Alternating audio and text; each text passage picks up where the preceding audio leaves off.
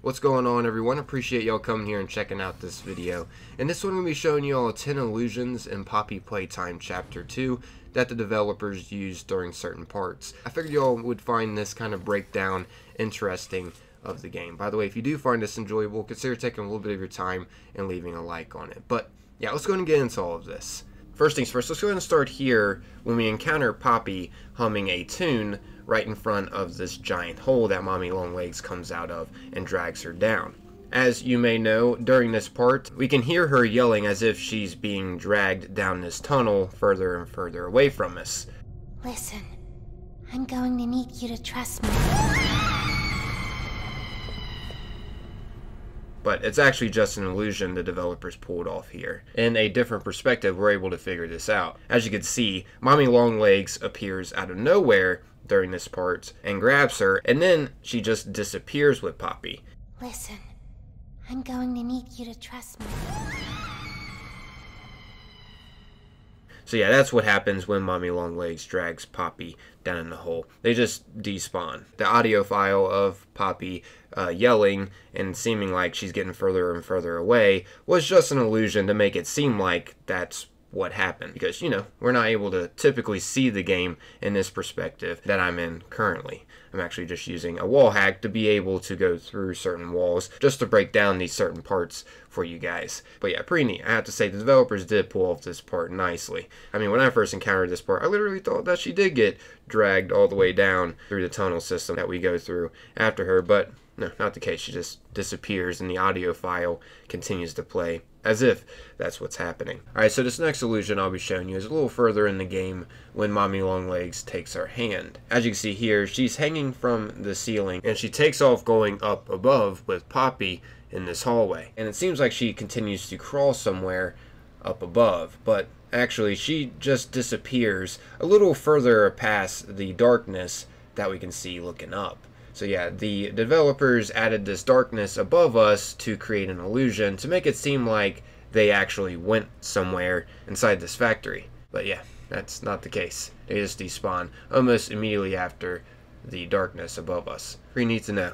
But yeah, anyways, this next illusion, the developers used two Mommy Longlegs to get this next part to work. It's pretty interesting how they did this. So, as some of you know, at the end of this memory test, Mommy Longlegs will give us another part of the code for the train. Now, I decided to actually follow Mommy Longlegs' arm to see how it stretches all the way over down through the tunnel system. And, well, it turns out the developers just spawned in another Mommy Longlegs model and had her stretch her arm down through the tunnel system. So yeah, a different Mommy Longlegs gives us the code for the train. It's not actually the one that's talking to us up in the observatory. I have to say the developers did a very good job with this illusion. I mean, it is supposed to be her giving us it, but I'm assuming there was just some complications with having her arm stretched that far to give us the code or something, because they just spawned in another model to give us it. Pretty interesting. I have to say, I would have never have figured this out if I just didn't use free cam mode and checked how exactly her arm stretches all the way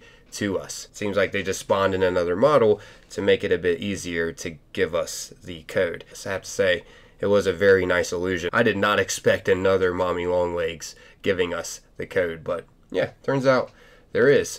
And also, Bunzo is up here chilling too with her. He doesn't actually go anywhere. He just comes up here past the darkness so we can't see, you know, what's going on up here. And he's just hanging out right by the other Mommy Longlegs model that the developers spawned in to give us the other part of the train code. Pretty cool to get to see how things work behind the curtain of the game. There's also another little illusion with Mommy Longlegs after we do take the code from her. As you can see, the one that's up in the observatory backs off, and it makes it seem like she's going off somewhere else in the factory, but she actually just backs away behind these destroyed ceiling pieces to just get out of her sight, to make it seem like she disappeared and went off somewhere else in the factory. But yeah, anyways, let's move on to the next one. This is also a really interesting illusion the developers pulled off at this part here where we have to whack a Wuggy.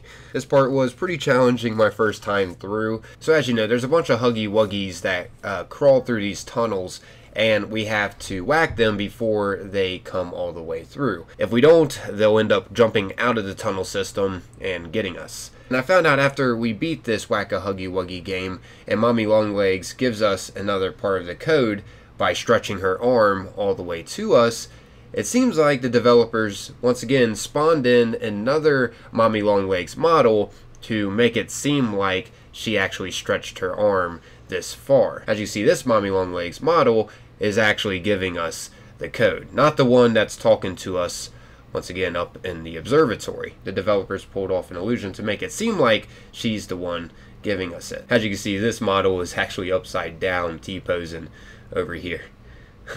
Yeah, we could see this one way better than the other one, which was in complete darkness above the tunnel system of the memory test. So yeah, the developers used the same illusion trick to make it seem like she stretched her arm all the way to us to give us the train code. But really, the Mommy Longlegs that was supposed to be giving us the code just stretched her arm down past the window of what we can see. So it gave off an illusion that she stretched her arm all the way over here through this open doorway to get the next code. Pretty neat, once again, just to see how things worked in the game. And as you can see, once you do take the code from Mommy Longlegs, the second model that helped create the illusion that she stretched her arm all the way to us just disappears, and the actual Mommy Longlegs that's talking to us up in the observatory just disappears by going through a wall.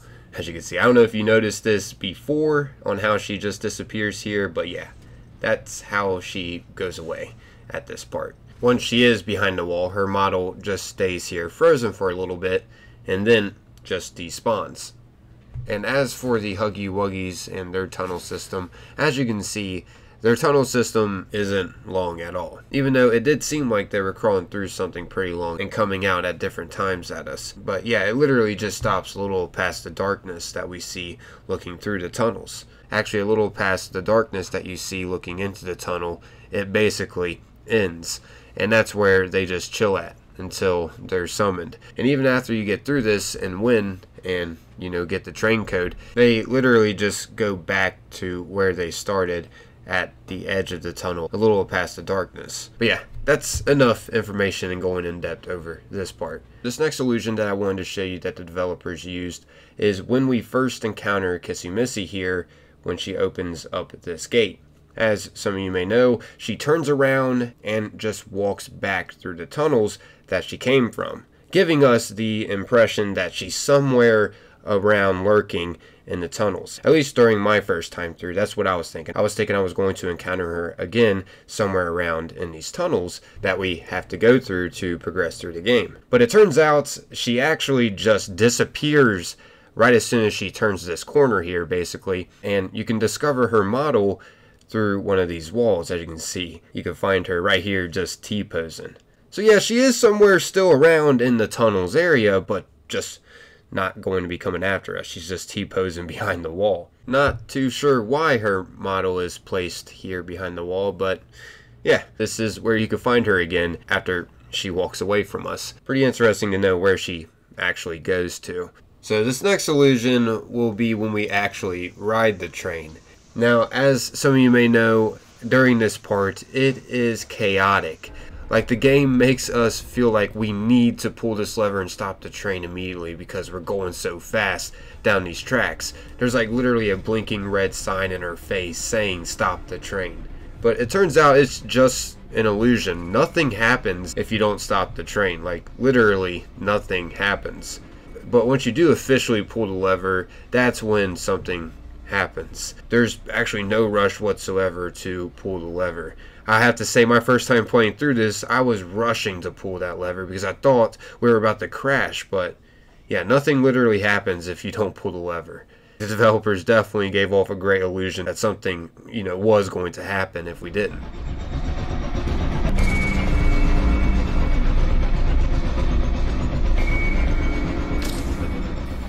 Anyways, this last illusion that I wanted to show y'all is probably one of the most interesting ones, and one of the ones that players were most curious about, and that is who exactly drags Mommy Longlegs. Like, can we see more of this thing? All we see is the hand coming out of nowhere and dragging her away after she runs into this machine that grinds her up. And, well, it turns out there is nothing else besides the hand. I mean, we can see more of it in detail, as you can see if we go into free cam mode and wait for it to start dragging her. We can see that it seems to be robotic. And it's also interesting that it decides to drag her away.